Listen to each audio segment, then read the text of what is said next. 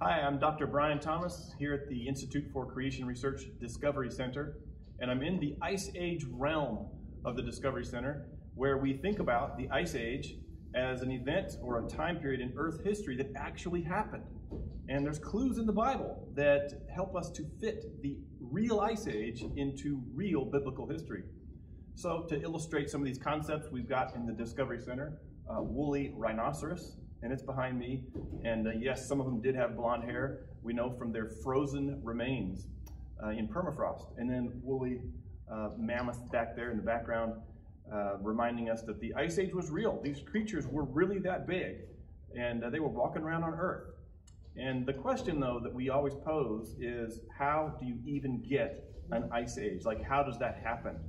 And the reason we like to ask that question is because the Bible helps us give the answers that no one else has.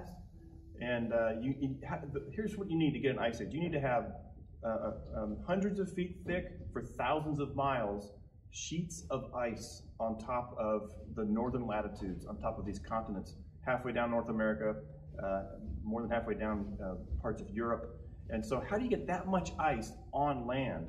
And it turns out that the Noah's flood, described in the Bible, gives us exactly the right circumstances that get an Ice Age. And so we think the Ice Age happened because of Noah's flood. I'll just give you two specifics that the flood provided the earth that helped get an Ice Age. Number one, Genesis 7 says that the fountains of the deep burst forth. So that means we have hot material coming up from beneath the Earth's crust, and that's going to heat up the oceans. So a hot ocean means lots of evaporation, and that's what he thinks. Evaporation, he loves it. And it gives him lots of rain for him to eat grass, but in other places that froze. It froze as ice during the Ice Age. But how do you keep that ice from melting during the summers?